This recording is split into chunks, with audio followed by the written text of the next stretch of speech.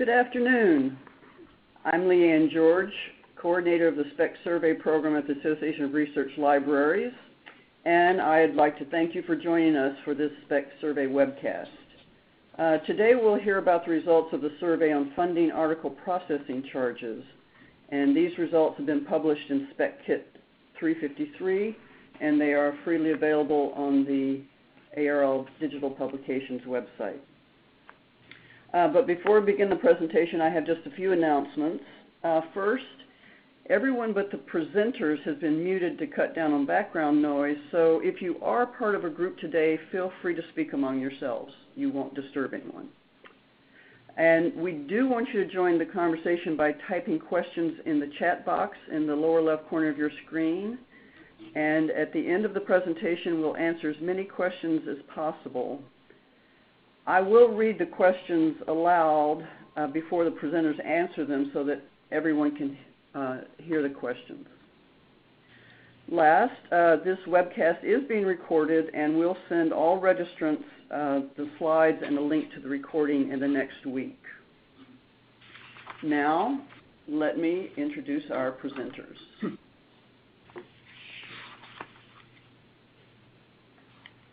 Our presenters are on the faculty at Virginia Tech Libraries. Gail McMillan is Director of Scholarly Communication. Leslie O'Brien is Director of Collections and Technical Services. And Philip Young is Scholarly Communication Librarian.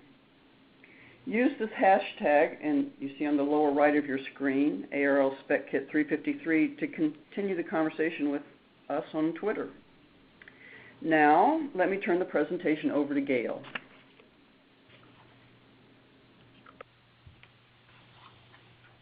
Thanks, Leanne.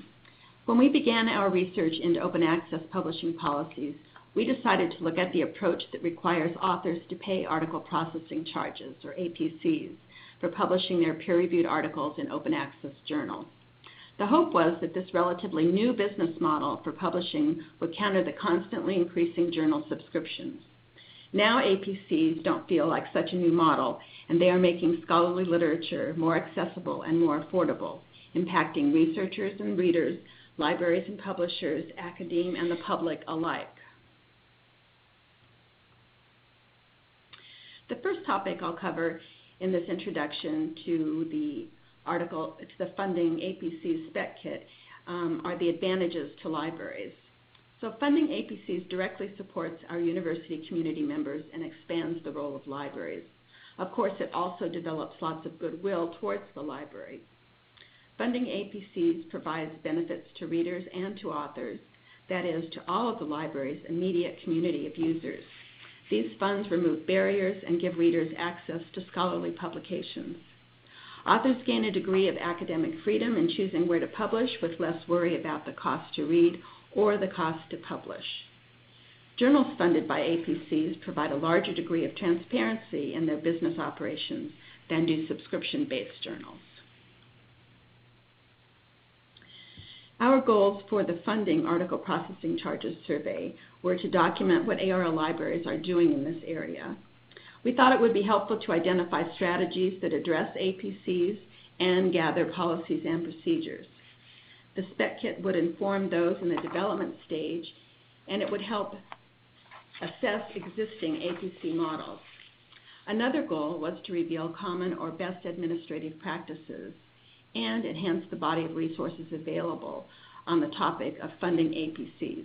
So we hope that you'll find the endnotes and our accompanying bibliography helpful.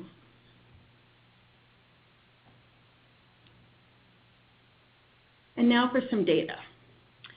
77, or 62% of the 124 ARL members participated in the survey that was available in July of this year. 30% fund APCs, that is, 23 ARL libraries. 81 of those reporting or answering this question started funding their APCs within the last 6 years. 6 are funding APCs, 14 institutions previously funded APCs, and 34 or 44% do not have an APC fund. So we found it interesting that the majority of ARL members, or 62% responding to the survey, have discontinued funding APCs or do not plan to fund them. I'm about to turn the webinar over to my colleagues who will cover the funding and administration of APCs, highlight some of the policies such as who are eligible authors and what are the funding limits and journal criteria to receive funding, share some information about procedures and outreach, and lastly we'll put APCs in the context of academic libraries worldwide, and then we'll respond to your questions, and of course we welcome your comments. So now Leslie will discuss some of the survey findings. Thank you, Gail. Our survey included 42 questions, 28 of which were about funding, administration, policies, and procedures. In our analysis, we included answers from those libraries that have discontinued their APC funds.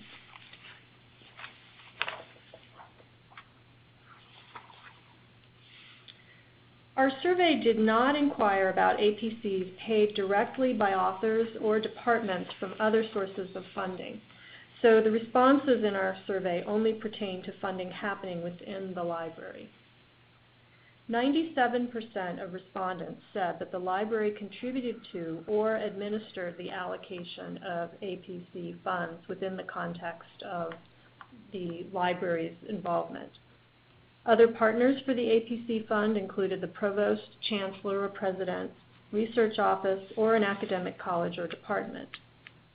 Administration for the fund often resides with a unit or individual with scholarly communications duties, or with the collections unit, or is shared among these two. The median fund amount for fiscal year 17 dropped from the previous year, despite at least one library reporting a significant increase in their fiscal year 17 funding. You can see that the maximum fund jumped from $263,000 to $415,000. From the survey comments, we learned that most libraries struggle to determine the appropriate funding level. People reported that the funding level was arbitrary or was allocated according to the previous year's spend. The funding amounts for individual article charges varies greatly. Again, all the figures here are in US dollars. The lowest reported APC was $74 and the highest was $5,200. It's important to note that the library didn't necessarily pay this total amount for the highest APCs. 91% of the respondents place a cap on the APC amount that they will fund. So even though $5,200 is the highest reported cost per article, funding caps resulted in the author having to make up the difference after the library's share was paid.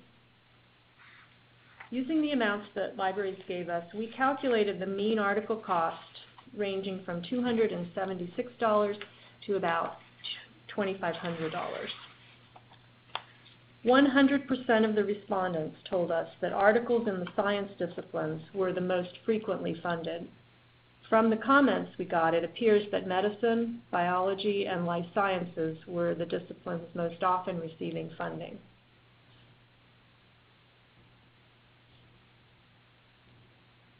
We asked for information about policies and procedures.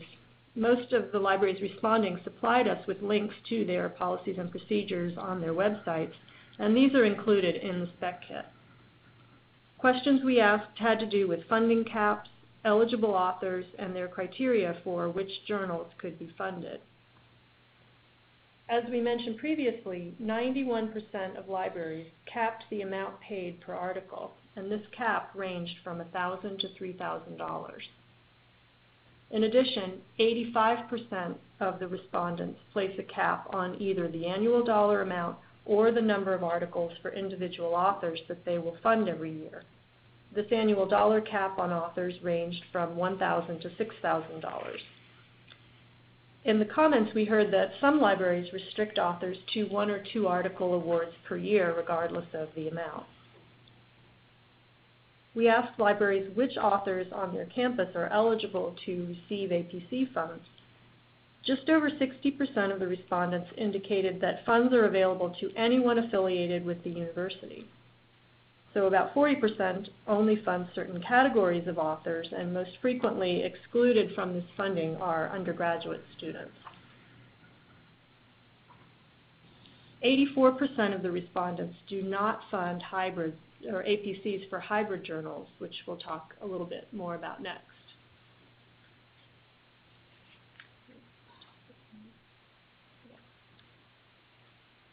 We received many comments on the question of APCs for hybrid journals.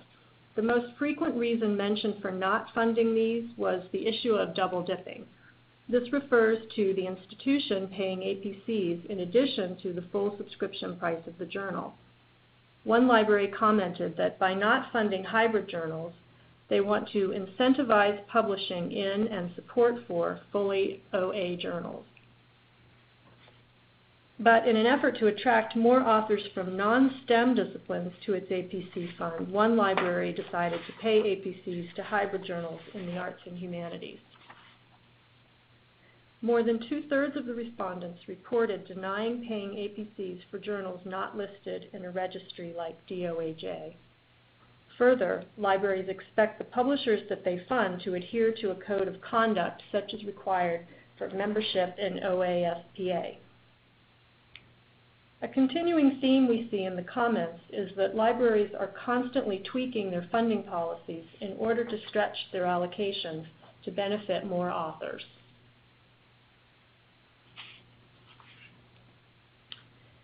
So we asked why libraries discontinued their APC fund or chose not to start one in the first place.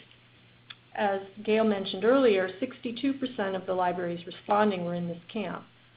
The overwhelming reason for not having a fund was lack of money and/or administrative support. Almost 60% of the libraries began their APC fund with a pilot project of some type, usually with financial support from outside the library. Our survey results indicate that in many cases, as the project moves out of the pilot phase, the seed money from those outside sources goes away. Without this additional funding, many libraries cannot continue to fund APCs from their existing budgets. We saw the word unsustainable in many of the comments that we got. Besides lack of money, other common reasons for not supporting APCs is a lack of confidence in the funding model and uncertainty about the library's role in this process. In some cases, the library sees APC funding as being outside its mission, especially as authors often have grant funding or departmental support to cover APCs. Some libraries may want to wait for a university-wide APC policy before committing funds to new initiatives. And finally, skepticism about how APCs advance the goal of open access was pervasive in the comments.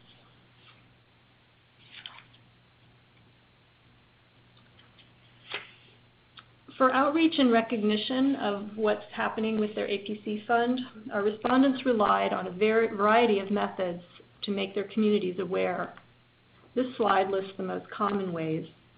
A couple of libraries mentioned that they work with campus faculty councils to make the faculty more aware of issues about open access publishing.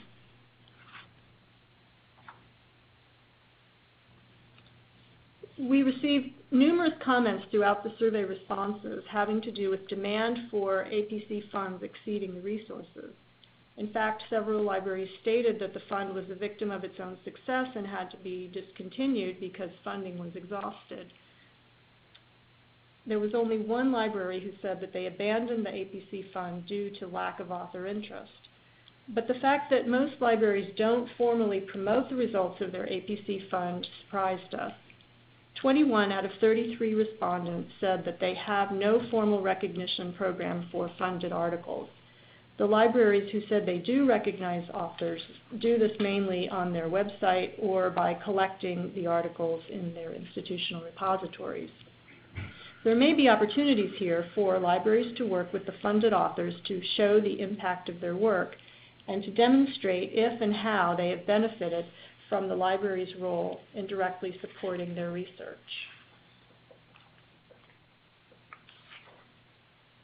We were interested in knowing what types of external initiatives libraries are directly supporting beyond funding APCs.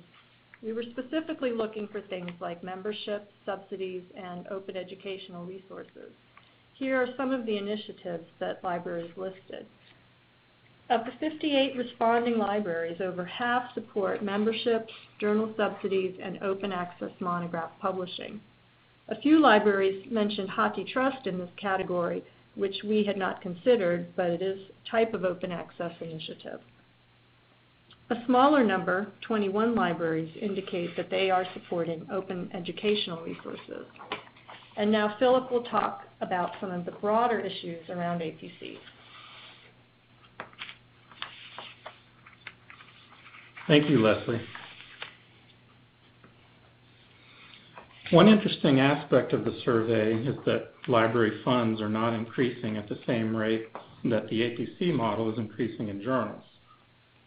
Hybrid OA in particular has expanded to include more than 8,000 journals, and over half of all OA articles are published using the APC model. This suggests a degree of demand among authors that is not being met by libraries, and evidence suggests that libraries with APC funds are supporting only a fraction of the APC spending on their campuses. Due to the distributed nature of APC funding, campus-wide data that might support internal decisions is lacking. In addition, the lack of open APC data from libraries means that research is largely dependent on open data from European libraries.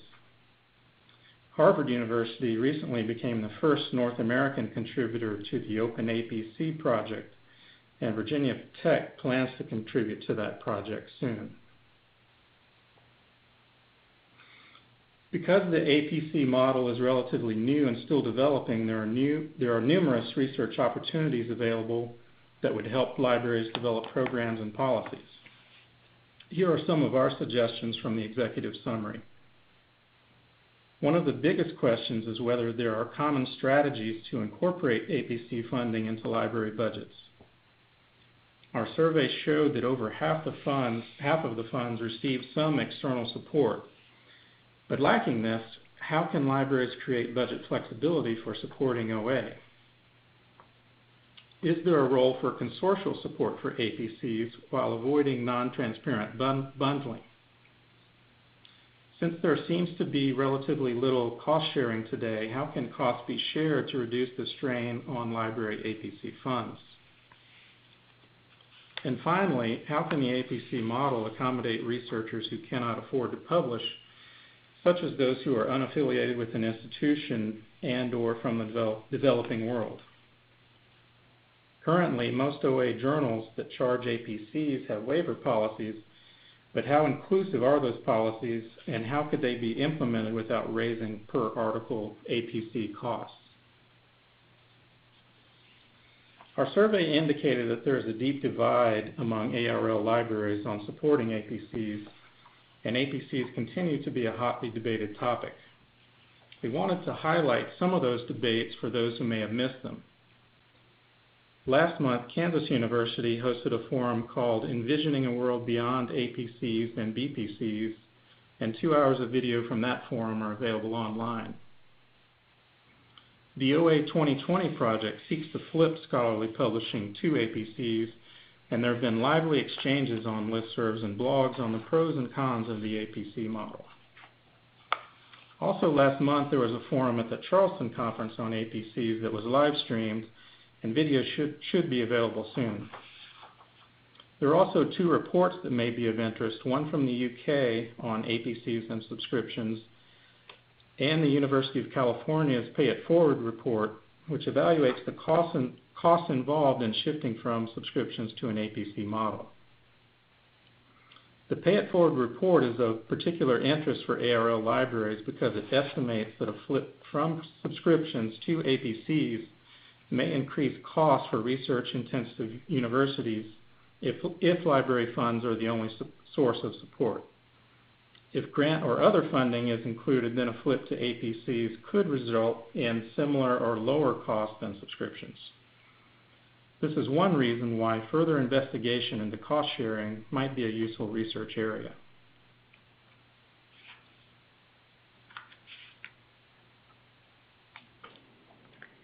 Thank you, Philip and Leslie and Gail. And participants, we do welcome your questions, so please join the conversation by typing your questions in the chat box in the lower left corner of your screen. Again, I'll read the questions aloud, and then the presenters will answer them. Patricia asks, did you look at the size of the fund relative to the number of faculty so that you could get a mean dollar per faculty? This is Gail. I'll take that question. There were lots of things we would have liked to have had time to do and asked. We did ask how the funding level was determined, and nobody suggested that it was based on the number of faculty. And I assumed that you'd look, if you were going to do this, you would look at the tenure track faculty, not all of the faculty at the university. But if you're also funding graduate students, undergraduates, staff, I think it would be really difficult to determine your funding based on who's publishing, how much they're publishing. But that would be an excellent research question. Yeah. And we do know how people responded, so we could do that independent, but it was not a question in our survey. Yeah. Wasn't a question, wasn't a response. Can you say some more about the libraries that discontinued their funds? What were their reasons? Well, the overwhelming reason was because they ran out of funding. They thought of it as a pilot project, and when the pilot ran out, some libraries, if they didn't get additional funding to their base allocations, then they discontinued it. That was the major reason why. Did any of the questions or comments from respondents indicate that they'd converted library acquisition funds to APC funds?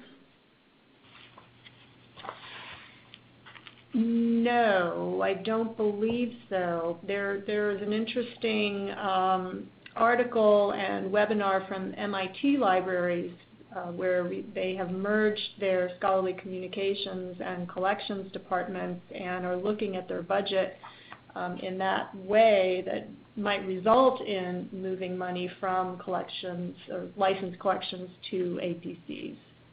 But I don't believe that we saw that in our survey.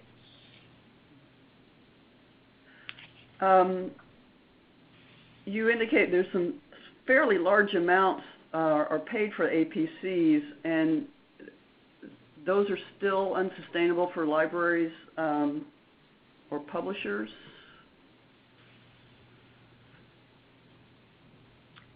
I don't know that we found that APCs are unsustainable, but some of the survey responses were that actually the fund was too popular, and they weren't able to fund all of the requests that they received.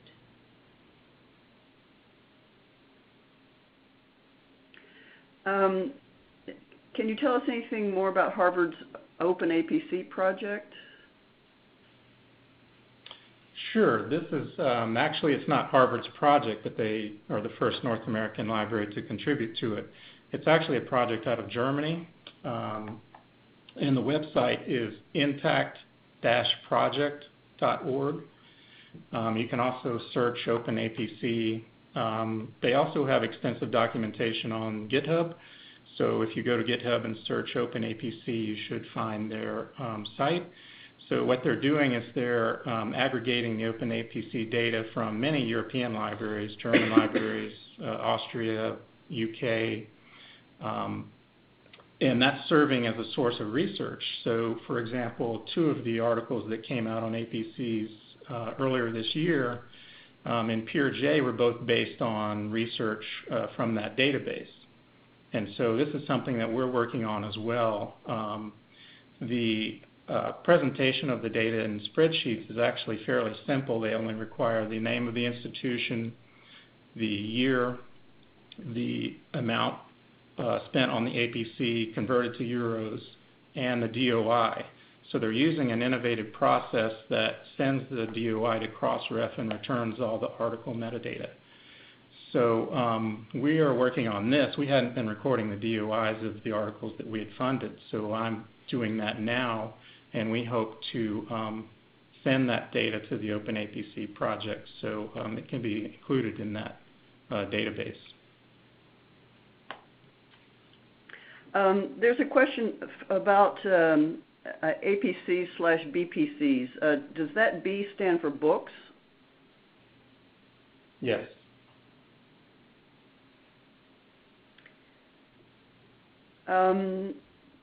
Stephanie comments that many labs produce numerous articles with multiple authors, often rearranging the author name so that each can be a primary author. How would libraries possibly incorporate this model into funding APCs equitably across campus?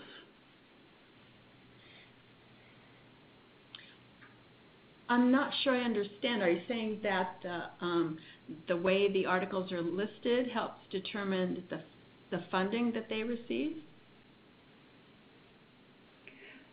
How are funds allocated when there are multiple authors? Well, what we do at Virginia Tech is prorate it among the Virginia Tech authors. So if there are 5 authors and 3 of them are at Virginia Tech and 2 are at another university, then those 3 authors would garner the funds for the article. So we allocate up to $1,500 an article. And so each of those 3 authors from Virginia Tech would, in essence, have a $500 debit from their account. And we split it equally. There are some institutions that responded to the survey that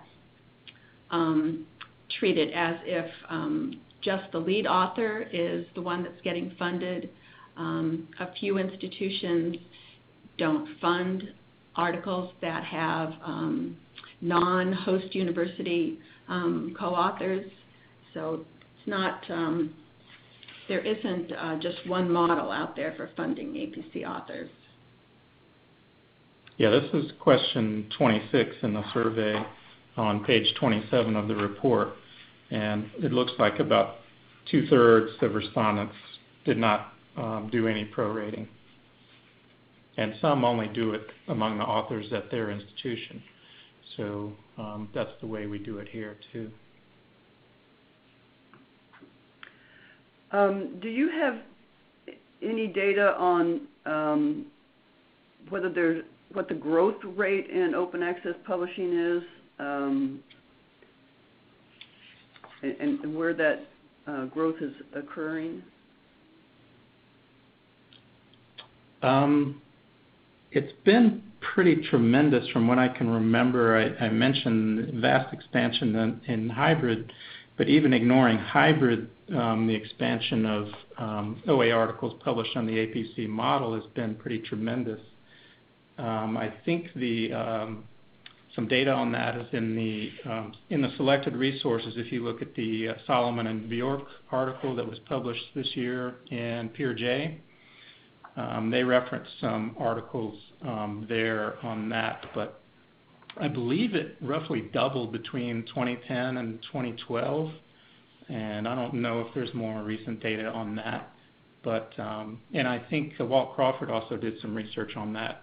His was the research that indicated that a little over half of all OA articles are now APC based.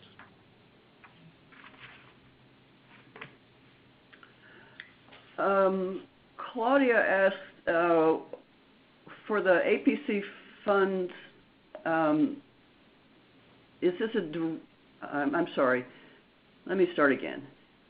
Was the APC fund popularity a direct result of funding for hybrid journal APCs and or non-compliance with requirements that authors not request support when they can build this cost into their grant proposals?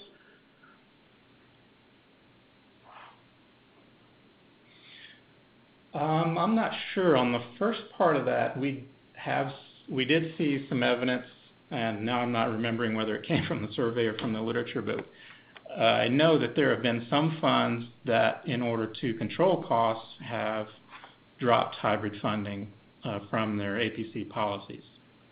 In terms of not building into their grant proposals, I know that's a COPE stipulation, as well as not funding hybrid.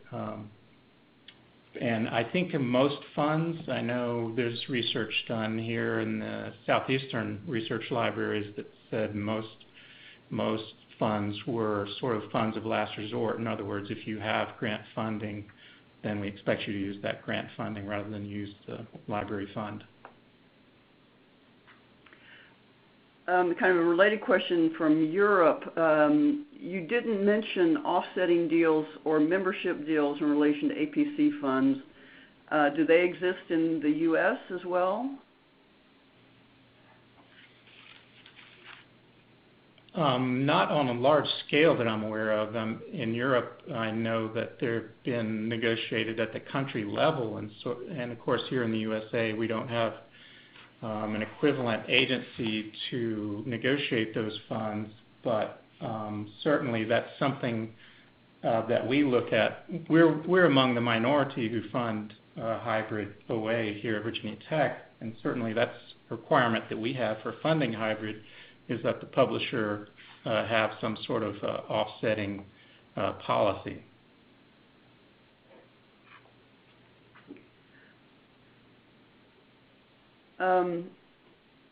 Did you gather any data on the subject domains that were getting most of the funding?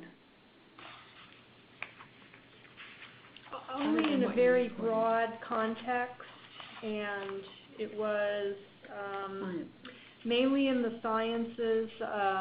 100% of the people responding to this question said it was the sciences. Some of those were biology, faculty of health, faculty of medicine. The sciences dominate funding requests. So it's pretty much of a landslide for the sciences.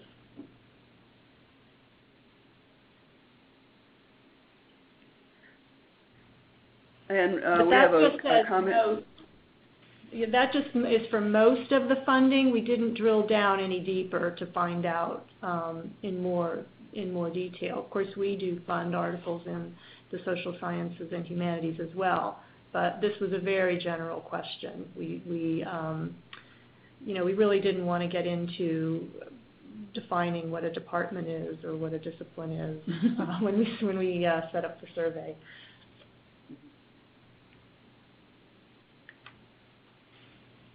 We have a comment from one participant that authors should build publication charges into their grants like they do for direct and indirect costs.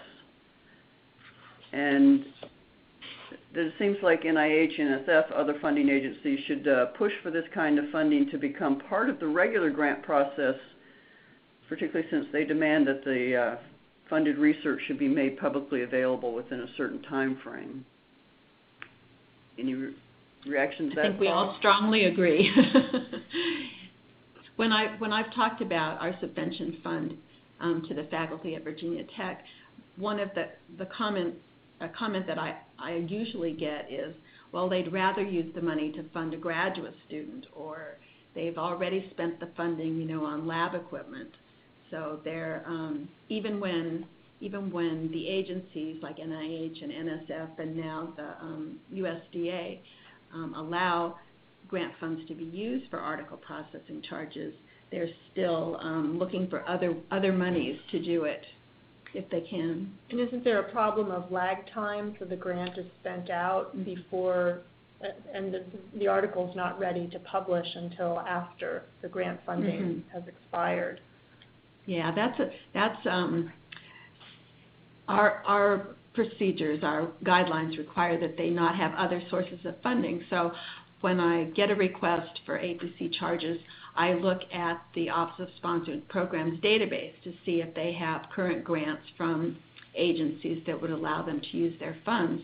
And oftentimes I'm finding that, well, they had funds that, that were spent a year or two ago, and so the article is just now coming out about that research, which is fine. I think that's a legitimate request for funding. But then when we deposit the article in the repository or it gets published, it often will say it was supported both by the grant, which supported the research, and the library that supported the publication.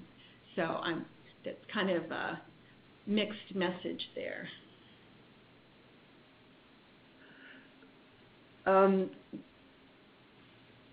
There's a question of, do you have a sense of publisher responses either to your survey findings or to any of the other reports that you mentioned? Or is that? Not that we know of, but one thing that was mentioned in our executive summary in terms of looking at how many institutional APC funds are out there is that many journal sites are now listing these. So that might be, if your library does have an APC fund, you might want to check the websites of the larger publishers like PLOS and Springer Nature, because to make sure that you're listed there and that the link works, because authors, I think, are probably more likely to check there than they are with their own institution. So journals are saying, be sure to check our list to see if you have funding through your institution. So we mentioned in the report that I think on the Springer Nature site said there are about 70 institutions in North America that currently have APC funds associated with them. But in terms of reactions to this report from publishers, we're not aware of any. Lucy asked if you tracked which journals the articles were published in, and were those journals verifiably scholarly?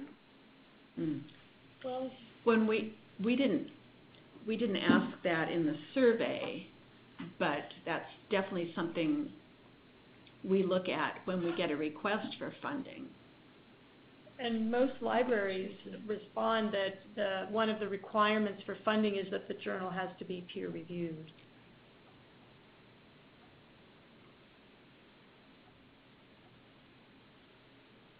There is a question.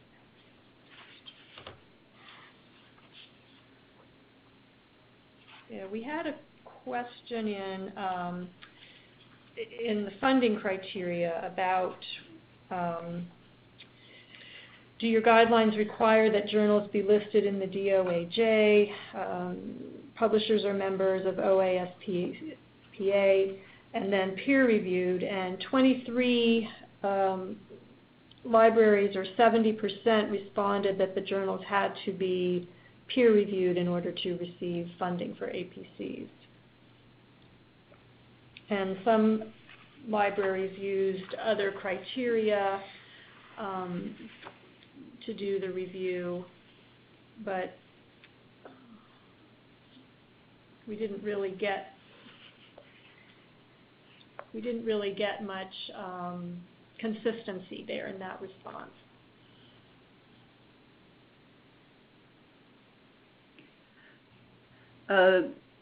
There's a comment here that there is evidence that those managing OAP funds do not check that authors can, in fact, build those costs into their grant proposals, and that this is an educational piece we can use when talking to APC requesters. And potentially you could put our own funds out of business if we do that. And also that it's uncomfortable saying no to authors when we know they can build this into their grants, but if we don't follow our own requirements, and we aren't being fair to those authors who truly do not have that kind of support. Yeah, that's true. It's a difficult issue. But I think there are both plenty of authors that do not have funding for their research from federal agencies, and like we mentioned before, often the articles don't get written until after that funding the funding period has ended. It's not like the NSF will let you hold on to $1,500 for a couple of years while you publish the article. So it is kind of the authors, I think, in a sense, do get caught between a rock and a hard place.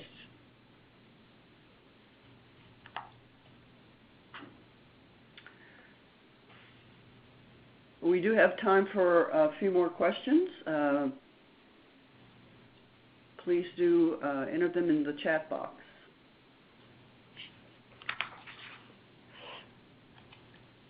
Do you think everyone's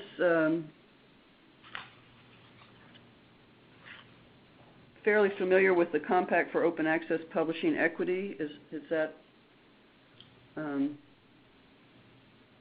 well known?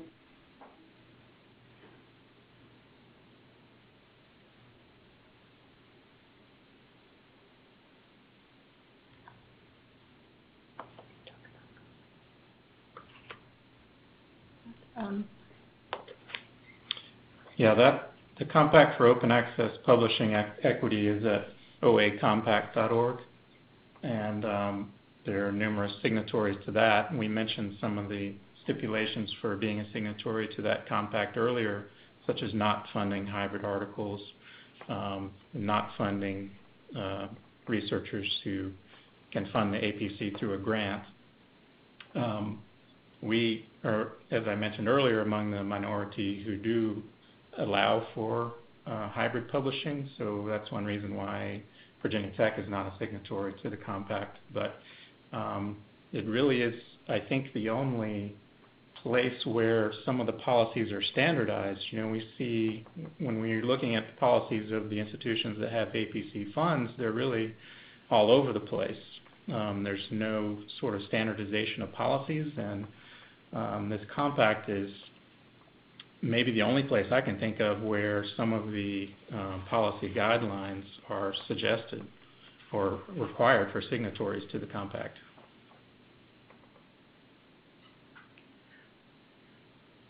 Also from Europe, you stated that the majority of the libraries that responded to the survey don't have APC funds at the moment. What would you suggest to them?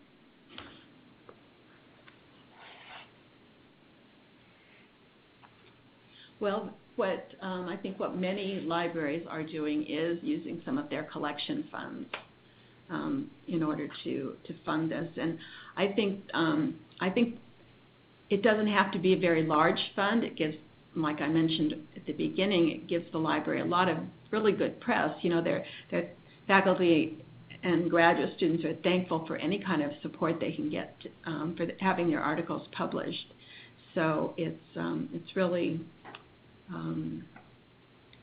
a high-profile kind of thing that the library can do that benefits the mission of the institution in many cases, and that is to disseminate the new knowledge that's being created here.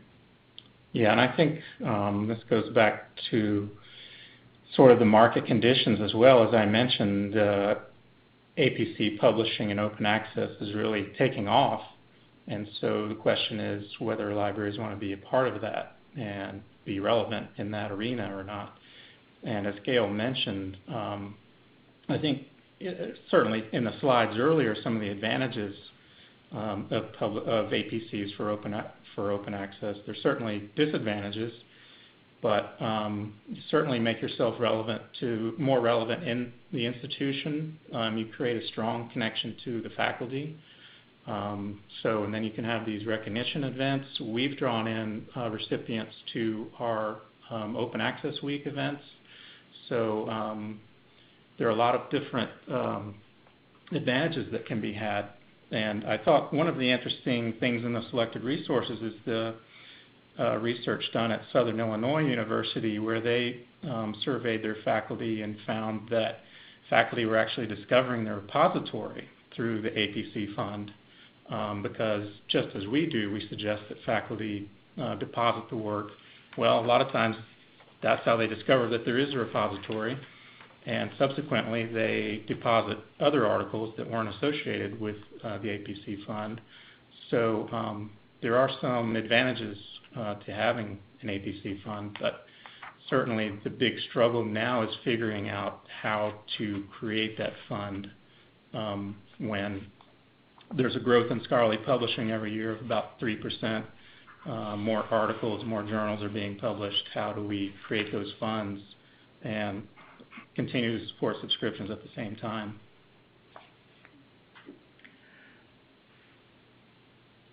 Well, we have one last question here before we have to say goodbye. This was about waivers for charges. They say that some publishers are tightening up the process for requesting waivers. And do you have any indication from this survey or from your research that funds are asking authors to try and get waivers from publishers that still offer them? Or are they authors just not successful getting waivers? We really didn't look at waivers very much at all. I know there's a really good article by Stuart Lawson on waivers in OA journals, and I would refer people to that. I believe that was in the Journal of Publications. But we didn't really inquire very much about waivers. I suspect that most researchers in the U.S. would not be able to get one because many times publishers rely on country categories from the United Nations or UNESCO to develop the list of countries that are eligible for these funds or for waivers. So we really didn't look at that. It's interesting, though, that some APC funds do require that of journals that authors want to publish in. So I believe Harvard and MIT have policies along those lines that the journals that they're approving have waiver policies, but that's not a policy that we have, and we didn't ask it of in this survey. Thank you, Philip. And thank all of you for joining us today to discuss the results of the Funding Article Processing Charges SPEC survey. Again, you will receive slides and a link to the recording in the next week. Thank you.